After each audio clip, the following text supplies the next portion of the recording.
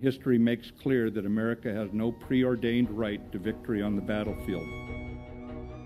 Our soldiers have always had access to cutting-edge training, technology, and weapons. Since the 1970s, we have made continuous upgrades to our existing battlefield systems. Systems that were created to defeat our adversaries in the 20th century. Now is the era for change. The nature of war is never going to change, but the character of war is changing before our eyes.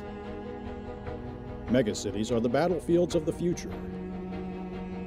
Future forces will optimize capabilities to integrate converging solutions in multi-domain battle. The Army is now increasing its investments in modernizing the force.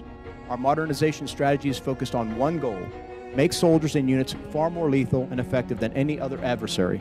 Meeting future challenges requires a fundamental change in how we equip the warfighter to deploy, fight, and win.